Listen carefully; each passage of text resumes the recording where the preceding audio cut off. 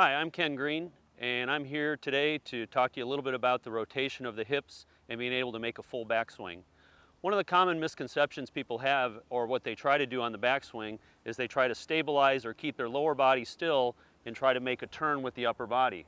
That's great if you're very flexible like somebody like Fred Couples, but as we get older and we lose flexibility, we have to incorporate the rotation of our core, or our thighs, knees, and hips to enable us to get all the way back and make a full turn behind the ball.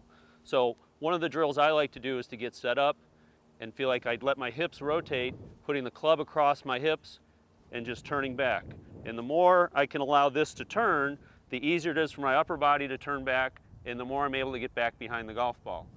Again, what we typically see is people trying to stay too still, so as they go back, there's no turn in their core or their middle part of their body, so now they're not flexible enough to let their upper body rotate behind the ball.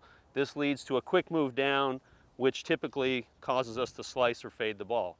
So if you feel like you're losing flexibility or you're having trouble making a full backswing, incorporate some rotation in your knees, thighs, and hips.